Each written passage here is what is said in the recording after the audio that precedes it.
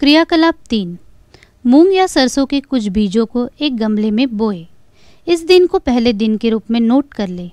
रोज थोड़ा पानी छिड़कते रहिए जिससे उगने वाले पौधे सूख न जाए।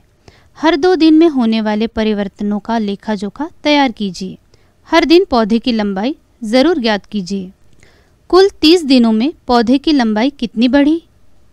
आपके आंकड़ों को ग्राफ कागज पर x एवं y अक्षों पर दर्शाइए। क्या वृद्धि एक समान दर से हो रही है? पौधे में कब 2 पत्तियां दिखी? अगली 2 पत्तियां कब बनी? क्या पत्तियों की संरचना में भी कोई अंतर आया? प्रजनन में वृद्धि और परिवर्धन बुनियादी प्रक्रियाएं हैं। चाहे प्रजनन जनक जीव के शरीर के टुकड़ों से, विखंडन से या किसी विशेष अंग की कोशिकाओं से हो, हर प्रक्रिया में संसाधन, रिसोर्सेस और ऊर्जा, एनर्जी की ज़रूरत होती है। वृद्धि की प्रक्रिया में इनका संचय होता है। आखिर वृद्धि कैसे होती है तथा एक प्रकार की कोशिकाएं दूसरे प्रकार में कैसे बदलती हैं? क्या शरीर की कोशिकाएं लंबाई और चौड़ाई में बढ़ जाती हैं? क्या कोशिकाएं विभाजित हो जाती हैं या दोनों प्रक्रियाएं साथ साथ चलती होगी? 14.3 कोशिका विभाजन एवं वृद्धि और परिवर्धन, cell division, growth and development. हमारे शरीर में कई प्रक्रियाएं जैसे वृद्धि, ग्रोथ, मरम्मत, रिपेयर, प्रतिरक्षा, डिफेंस आदि हेतु कोशिका विभाजन निरंतर चल रहा होता है। ऐसी स्थिति में कोशिकीय स्तर पर तो प्रजनन हो रहा होता है, परंतु यह आवश्यक नहीं है कि जीव स्तर भी प्रजनन हो रहा हो।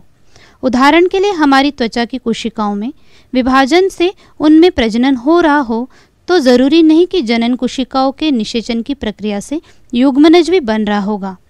हमारे शरीर की कोशिकाओं में विभाजन की प्रक्रिया एक तरह से चलती रहती है तो प्रजनन अंगों में एक अन्य तरीके से। प्रजनन अंगों में होने वाली कोशिका विभाजन से जनन कोशिकाएं बनती हैं। जीव जगत में जितने भी नर और मादा प्राणी हैं उन सब में जनन कोशिकाएं बनती हैं। चलिए कोशिका विभाजन की प्रक्रिया के बारे में अध्ययन करके विभाजन की इन दोनों प्रक्रियाओं को समझने का प्रयास करें। 14.3.1 कोशिका विभाजन।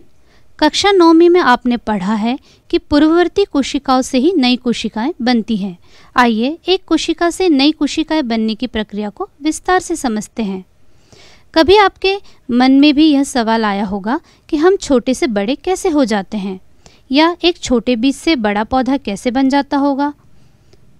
आखिर शरीर में क्या प्रक्रियाएं चल रही होगी जिसकी वजह से यह परिवर्तन संभव हो पाता है? पिछले 300 सालों से कोशिकीय संदर्भ में इस दिशा में अध्ययन चल रहा है। उन दिनों के चिकित्सकों के लिए भी शरीर के कुछ ऊतकों में अनियंत्रित कोशिकीय विभाजन, हम जिसे कैंसर के नाम से जानते हैं, एक चुनौती बना हुआ था। इस विषय का अध्ययन करते हुए ही उन्हीं दिनों के एक चिकित्सक ने पाया कि कोशिका विभाजन की सूचना केंद्रक से आती है। कक्षा 9वीं में आपने केंद्रक की भूमिका का अध्ययन किया है। केंद्र के विभाजन के बाद कोशिकीय द्रव्य और झिल्ली भी विभाजित होती है।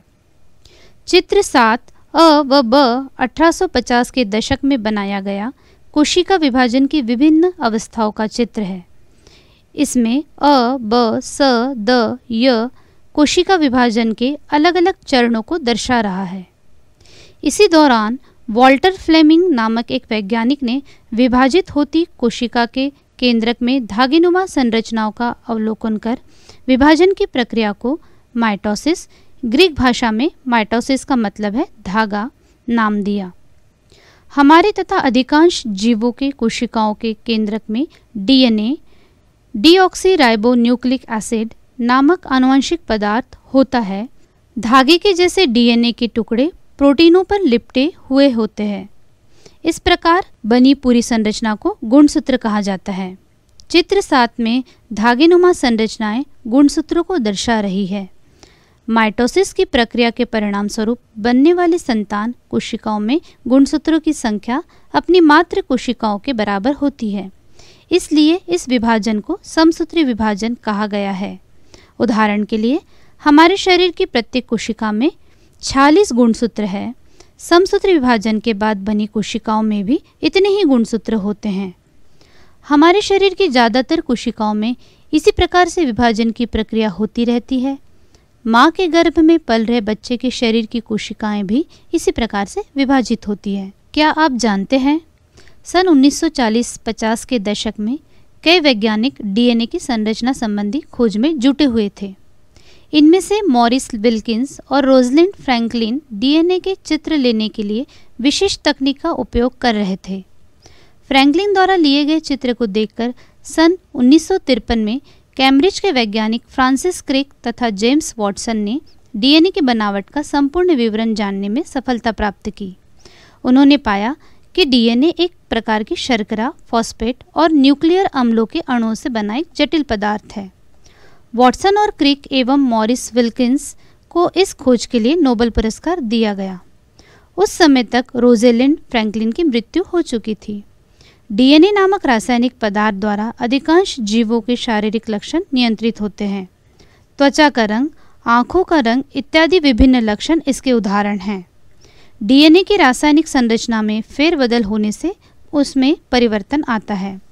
संतानों तक परिवर्तित डीएनए के पहुंचने से लक्षणों में विभिन्नताएं आती हैं। आज हम डीएनए में फेरबदल से लेकर उनके टुकड़ों का संश्लेषण कर कई तरह से प्रयोग करने में सक्षम हो गए हैं।